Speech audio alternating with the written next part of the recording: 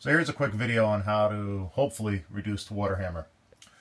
I have sprinklers outside, and every time they would turn on and off, I guess realistically when they turn off so quick that creates a loud bang noise here with all the copper pipes.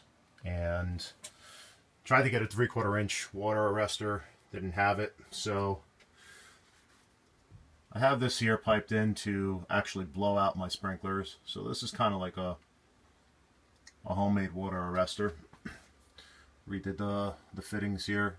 This is the water 8-inch, 3/4 inch pipe, which is the cap up top that I put in as an additional homemade water arrestor. If that doesn't really work, I'll go ahead and unsweat that and put an actual water arrestor in there, but couldn't find one at Lowe's or Home Depot, so I have to go to the supply house, put in a new 3/4 inch sweat shut-off valve,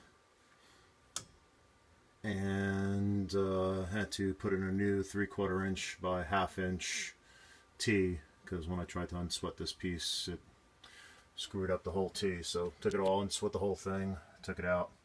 Go ahead and put some wall supports here, because I think too the water hammer is kind of caused by the pipes shaking, so I'm going to try to support these pipes just a little bit better. I don't really see any copper touching copper for it to actually hit and cause the noise, but who knows if all the pipes are kind of secure within the walls.